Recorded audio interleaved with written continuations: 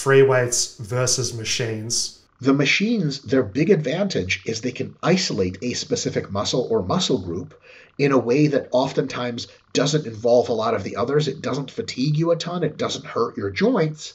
And then that isolation is what allows you to increase the strength or size of that specific muscle, and that plugs back in to your overall plan.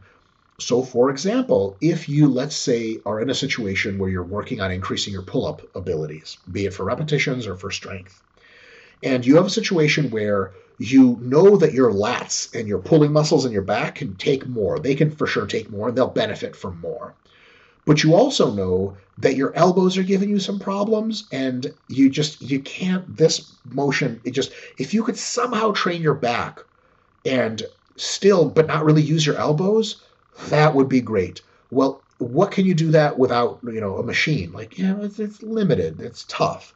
All right, get a cable machine and do lat prayers. You can keep your elbows completely straight or just not involved. You don't have to bend it under load.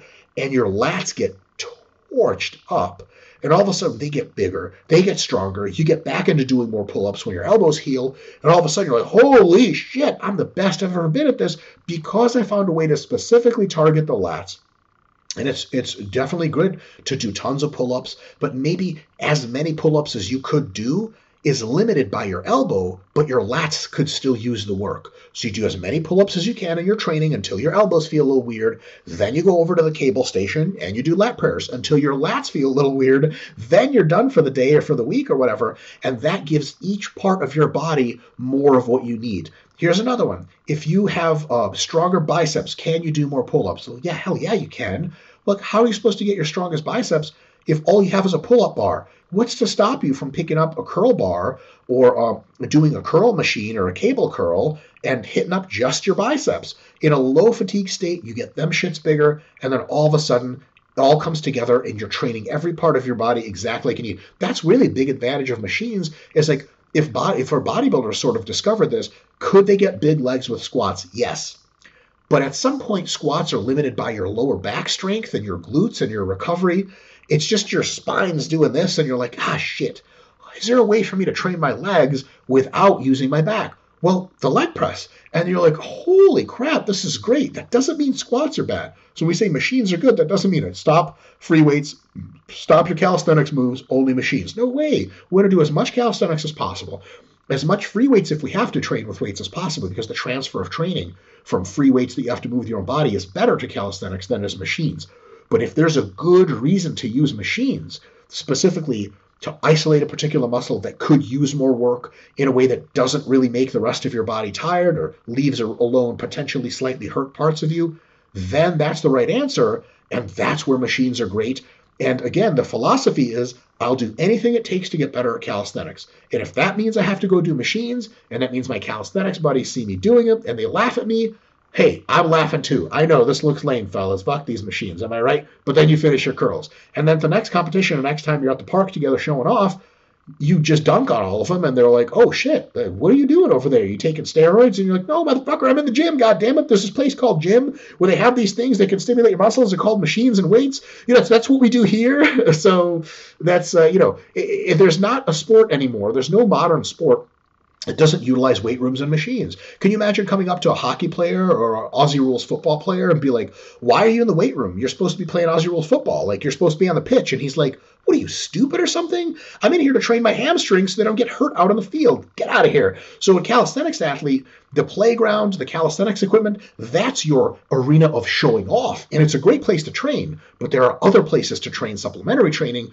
There's the weight room, etc. And, that's where really good stuff happens. A great example I can give here for people to actually apply when they're doing their calisthenics stuff is with the strength component of, say, trying to improve your weighted pull-up. You're primarily going to improve that by doing weighted pull-ups. Sweet. If you're doing that with a strength rep dosage, go for it. Do that at the start of your session. But then after you've done that, just say, okay, I've got what I needed out of this as according to my plan, but I want to exhaust my back muscles. What the average calisthenics person would do would be to take the weight off, maybe do some type of reduced load drop set for moderate rep ranges so they can stimulate in a more efficient way for hypertrophy. But that's probably not the best approach, because with a pull-up, you've got a lot of coordination, technique. There's so much instability with the swinging.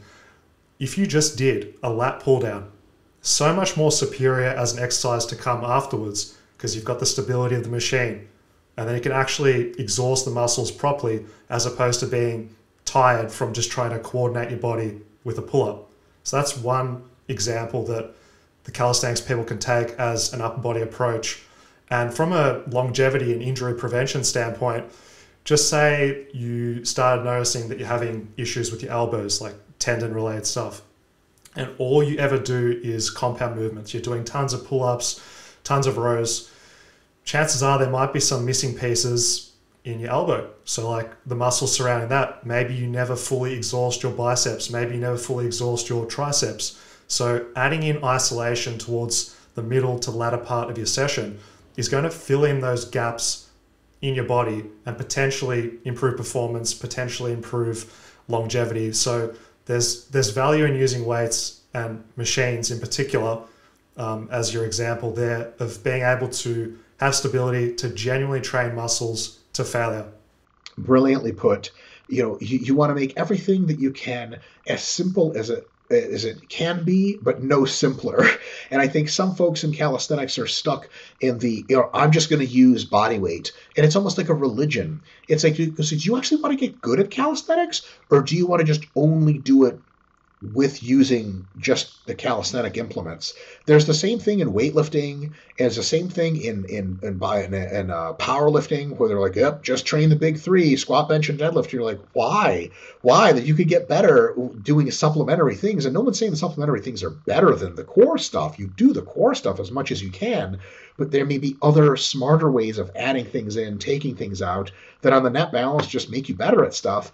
And the question at the end of the day is always the same. Do you want to get as good as you can?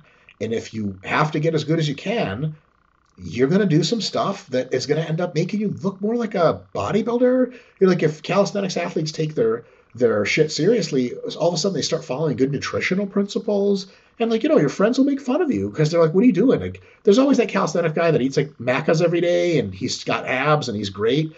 And all of a sudden you're like, oh, why am I doing good nutrition? Because if that guy with his genetics did great nutrition, he'd be going to like world exhibitions on calisthenics, but he's just really good locally because he doesn't want to take that next step. So it's all about deciding if you're not if you're a serious athlete or if you're just a recreational person, but understanding there's a spectrum of how advanced you want to make your training, how intricate you want to make your diet. And if you are unsatisfied with being very recreational, how can you formalize your training? First you do free weights, then later you do some machines, then later you do advanced periodization, then later you actually hire a coach to help you, because somebody like you coach in calisthenics. How many people get coached in calisthenics? Most people at calisthenics is just like go on the playground and do stuff with my friends. I maybe watch a Hannibal for King YouTube video, and that's about I'm impressed, Mike. I like that. That's great.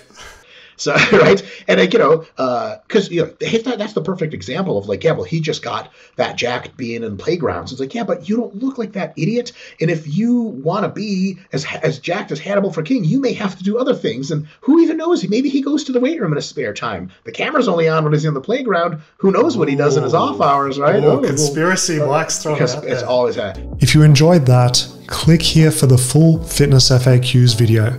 Peace.